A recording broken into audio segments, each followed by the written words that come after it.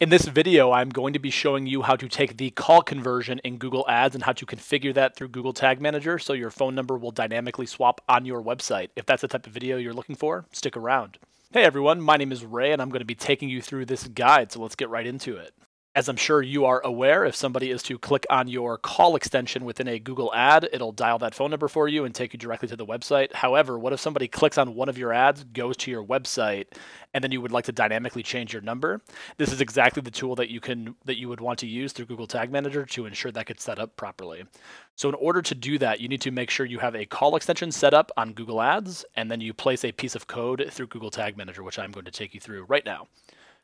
Head over to the Google Ads platform, go to Ads and Extensions, and then go to the Extensions tab. Ensure that you create a call extension, put in your phone number that you would like to use, ensure you save that. And now once that piece is done, that'll ensure that your ads are now eligible to have a call extension serving on your ads. So now if someone clicks on that option right there, it'll dial your phone number, but the phone number on your website is not going to dynamically change. So in order to do that piece, you need to set up a conversion within your Google Ads account. So click on the Tools and Settings option in the upper right-hand corner. Click on Conversions here.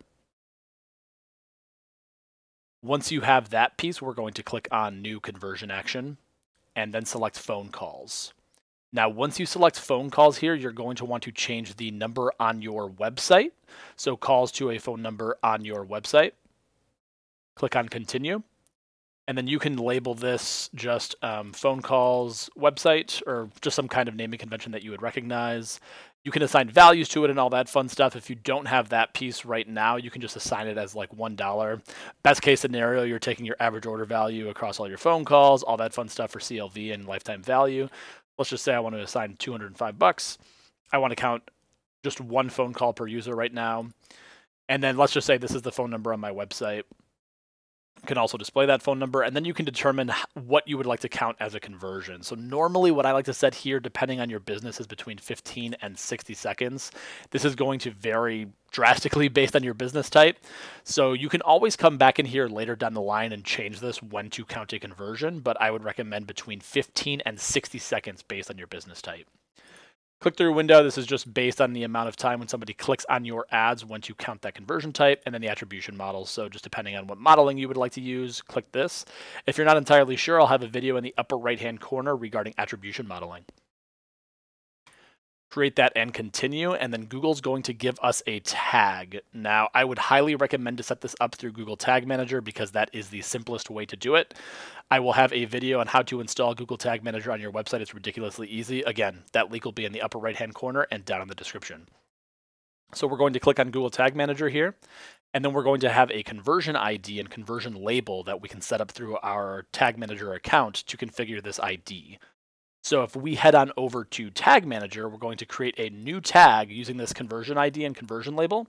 We also need to make sure that we set up conversion linker as well, which if you do not have that set up on your account, it's another really easy step to ensure that things are set up. So Google is assigning the proper tagging information to all your cookie sessions. So go back to Tag Manager. We're going to create a new tag. So click on Tags in the left-hand menu, go to New. I am then going to create Google Ads, phone call, conversion, website. And then the tag you're going to want to choose here is if you just search for phone, or maybe it's call. There you go. You want to make sure you search for call, not for phone. And then you'll notice that Google Ads here, Google Ads calls from website conversion is the option you would like to select. Pick that option. And then you want to pick the number on your website. So you want to make sure that this is exactly how it's displayed on your website. So you want to copy and paste that directly. I've just got a phone number here that I'm going to place in. You are then going to grab your conversion ID and your conversion label from Google Ads. So jump back to Google Ads, select the conversion ID and the conversion label. And then the triggering, you want this to apply to every single page. So you'd want this on all pages on your website.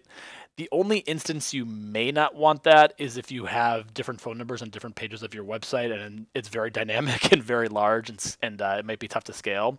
I would say for 90% of businesses, using this all pages is a good first step. So start here. Click Save, and then if you recall, Google is also recommending to add the conversion linker tag as well. So in order to do that, you just go back to tags here, which you should be there, go to New. We're going to label this conversion linker. We are going to search for conversion linker, which is right here. And then if you have cross-domain tracking, you might want to select this piece right here if you have different domains, so you may check that option right there. I also like to enable linking on all page URLs, so that's typically a best practice that I follow. The only time you would want to select these other options is if you have cross-domain tracking or if you have like advanced cookie settings. Like I said, for 90% of users, this first option, you should be good to go. So I've got conversion linker here to ensure that my tracking is paired up properly with my cookie data. And then I want to go to triggering to all pages. I'm going to save that. So the steps that we did, just to be clear, is we created the Google Ads phone call tracker pixel and tag, placed that, paired it to the conversion ID and conversion label, and then we also created the conversion linker tag. Now, once that is complete, you can click Next, and then you are done here on Google Ads, and then you can go back to Google Tag Manager and submit that. So you can click Submit here when you're done.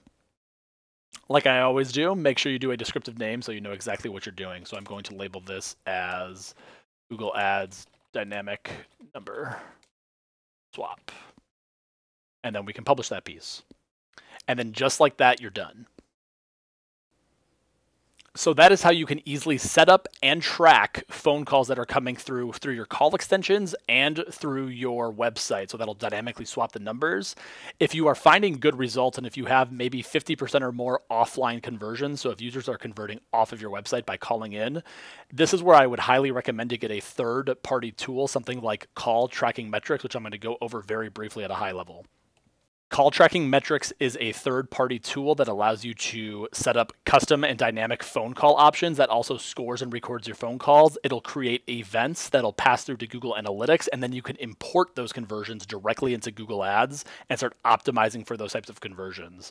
I would say if you went this option by creating a custom phone call conversion and you're seeing really good results and you want to take that to the next level, I would then recommend you start exploring a tool like Call Tracking Metrics or CallRail to really take that to the next level. So this will allow you to get, record phone calls and then also pass through events to Google Analytics. If you would like more information on this tool specifically, leave a comment down below and I can make a more in-depth video when it comes to Call Tracking Metrics and or CallRail. And that'll get you started in the right direction. If you are looking for more content like this, please consider subscribing. I release videos once a week in regards to digital marketing, and it'll also ensure that this type of content gets recommended to awesome folks just like you. Until next time, appreciate you all. Talk to you later. Bye.